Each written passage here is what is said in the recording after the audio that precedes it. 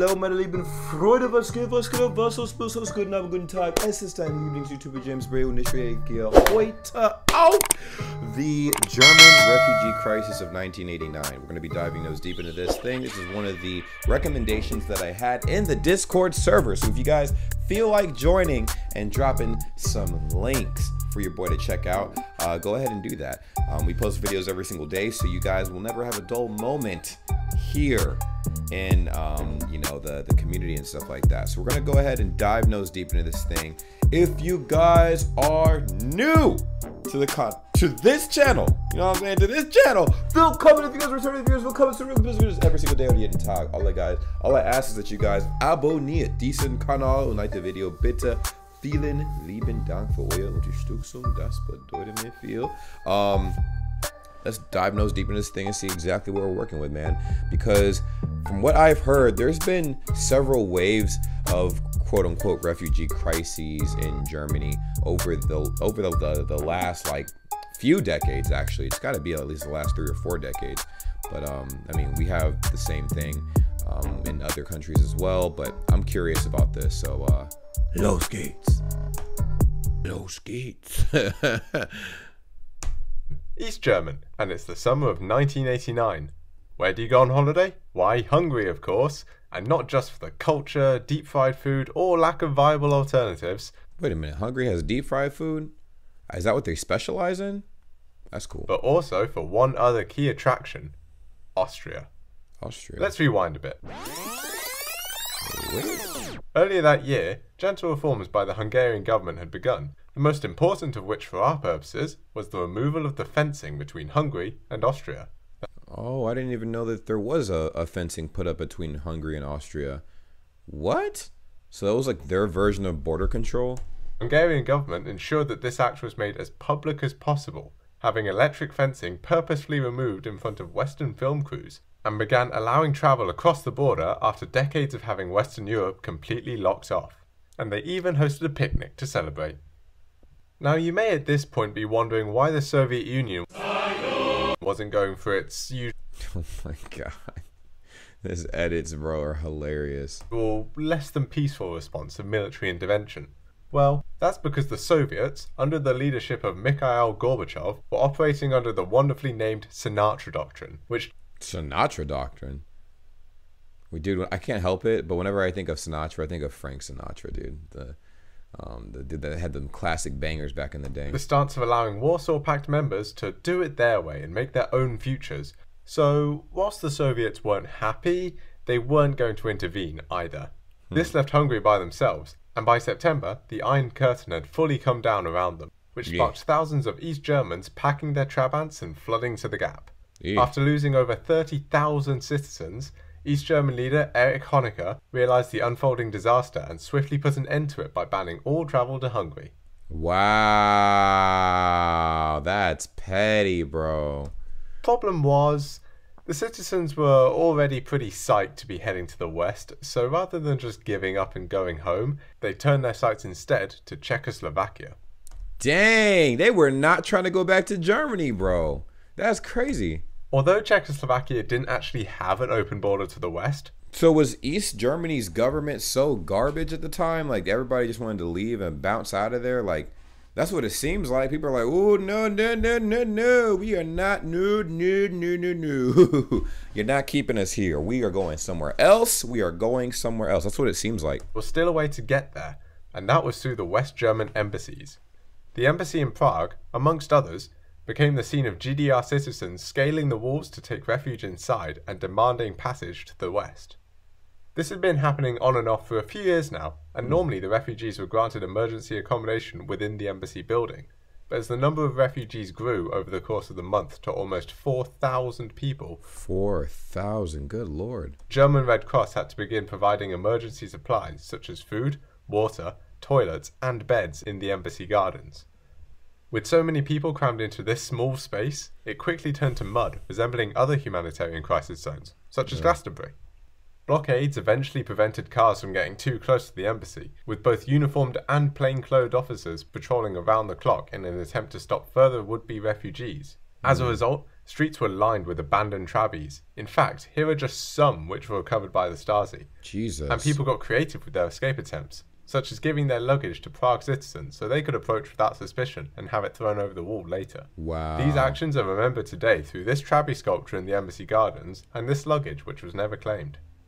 Towards the end of September, after long negotiations, an agreement was finally made between the West and the East to have the refugees be stripped of their East German citizenship and sent across the border to the West. Wait a minute. Hold on. Repeat that. I'm confused. Finally made between the West and the East. Okay, so the East and the West of Germany finally made a pact to do what again? The refugees be stripped of their East German citizenship. So, okay. The refugees got stripped of their East German citizenship and they were able to go to West Germany. Is that a loophole that some East Germans took to go into West Germany? And sent across the border to the West. After hours of rumours of a breakthrough, on September 30th, West German Foreign Minister Hans-Dietrich Genscher addressed the crowds of refugees from the balcony of the embassy in a moment which can still give you shivers to this day. Is this when he said that the Berlin Wall was coming down or something like that?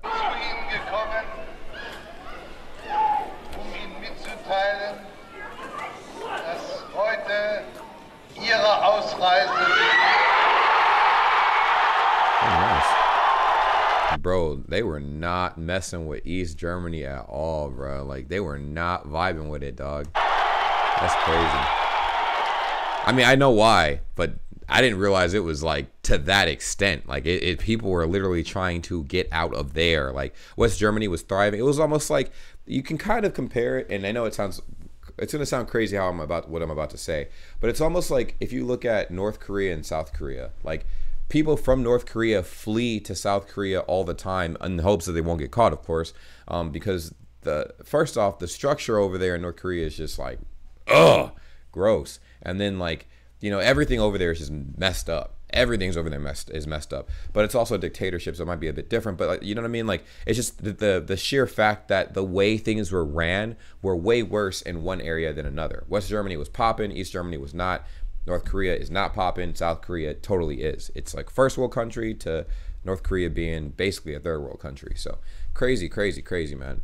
Within hours, sealed buses and trains began carrying the refugees to West Germany. But rather than go there directly, part of the deal was the brilliant idea that they must pass through East Germany. Honecker planned to use this as an opportunity to humiliate the traitors and make an example of them. What? That's probably, if anything, that was pretty much a field trip to saying bye to the old and hello to the new. Like, you should be happy. I'm pretty sure they didn't care about that, bro. Like, yeah, you could be paraded through the city and scrutinized or whatever, but okay, you're about to go to a better place. Like, psh, that's what it looks like to me. But what actually happened was the refugees began throwing their torn up GDR papers out the window like confetti. There you go. That's exactly what I thought. That's what I would have done. Shit, I'd be like, oh, you let me go? Word, bye. Rip.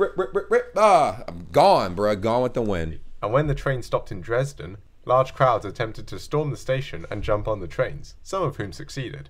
So that went well. With all borders closed, public protests, and no sign of support or reform, Honecker was eventually ousted by his own party members, who quickly attempted to rescue the situation by reopening the borders. But following the pattern of great decisions, this just takes us back to where we started, with everyone going to Hungary, and by this point it wasn't even summer. Schools and factories closed all over the country because everyone had left for the West, which wrecked the already struggling economy, and this continued for weeks until one final confused decision was made on November 9th, when government spokesperson Gunter Schabowski... Is this when the Berlin Wall thing happened? Because I heard that they were talking about opening up the border between like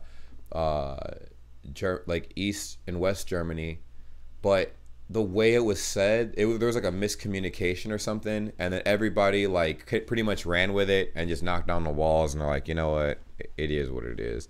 Allowed a note at a press conference. But this might be something different though. That East German citizens could apply for travel and emigration permissions to the West. Applications were only meant to be open from the next day, but Schabowski had missed the meeting where the details of the note were clarified. So when asked when this came into effect, he said now. Das tritt nach meiner Kenntnis ist das sofort. Unverzüglich. Immediately. That's the best mistake he ever made, bruh. Background, that has to be decided by the council administrator. Oh. Permanent exit can take place via all over border crossings from the GDR to the FRG and West Berlin, respectively. Immediately. This is what I was talking about. Yeah, there was no coming back from that one, man. That was the best mistake he could have made. Imagine if he actually went to the meeting, bro. That whole process would have been delayed. Everybody was like, say less. Look at them all marching, dog. And within hours, crowds were gathering on both sides of the Berlin Wall with the border guards who didn't know what had been happening on the... Oh, but bro, the guard was like, what is going on, G? Ah! Dude, crazy story. I did not even...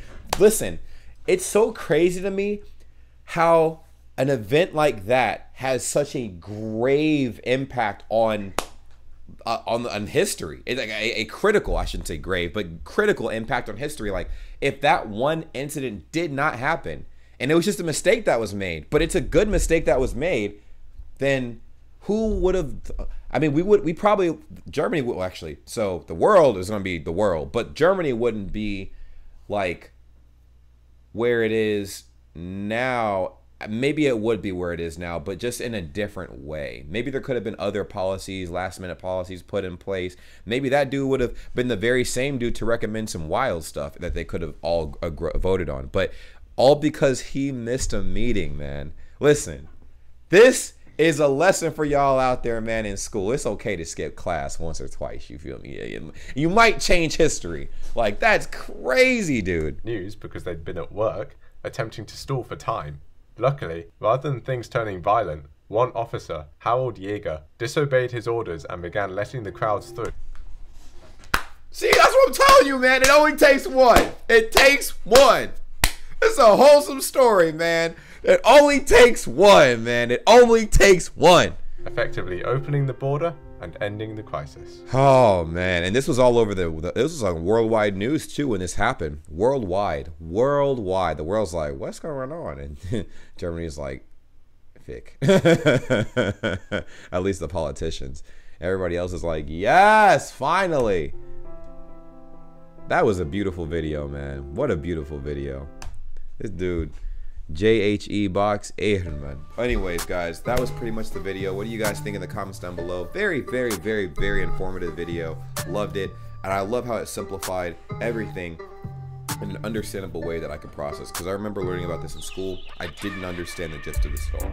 I did not understand the severity of how important the Berlin Wall incident was until basically last year. So, it's just based on how it was taught to us in schools. You know, they didn't put an emphasis on it. So yeah, literally, I think there was probably only like a paragraph amount of work that they showed us in school for that, which is insane. But anyways, definitely enjoyed it, and let me know what you guys think in the comments down below, because your boy is on and popping every single day with another upload. Anyways, I love you guys. Bish, Beta, Lloyd, Lee boy. Ciao.